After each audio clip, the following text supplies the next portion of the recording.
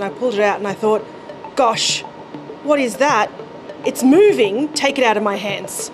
This worm was 8 centimetres long, and it was alive and wriggling when our poor but very skilled neurosurgeon took it out with some forceps.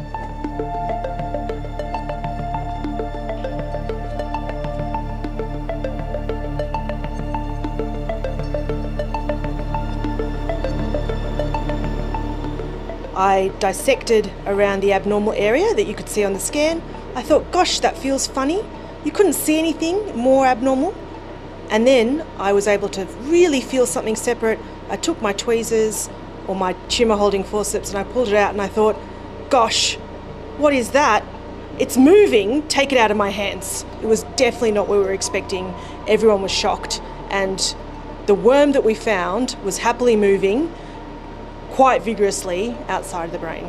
This patient had been treated, as I said, for what was a mystery illness, and we thought, well, ultimately was an immunological condition because we hadn't been able to find a parasite before. And then out of nowhere, this big lump appeared in the frontal part of her brain.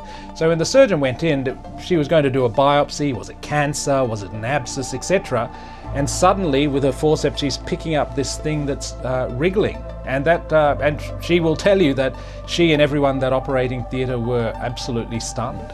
Then, of course, there was a flurry of activity in our microbiology laboratory, just trying to work out what this worm was. And eventually, with the help of a very clever CSIRO scientist, we worked out that this was a new parasite that had never been seen in a human before.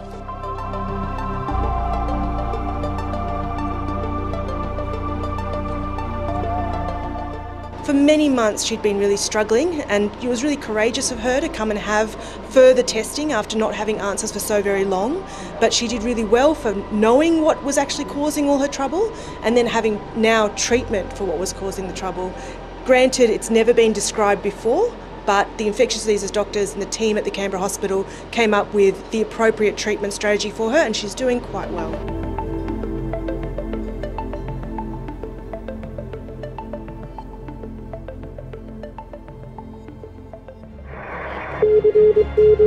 Thank you.